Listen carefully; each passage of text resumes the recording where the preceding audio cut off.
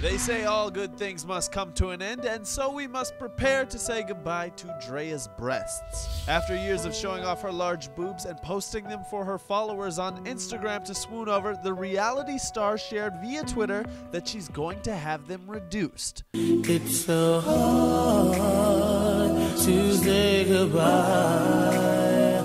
to yesterday.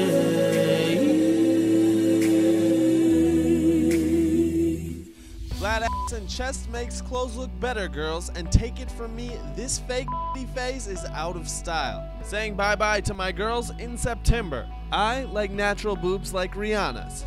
Should she keep them or should she leave them? Let us know your thoughts in the comment section below. For HipHollywood, I'm Jonathan Rabb.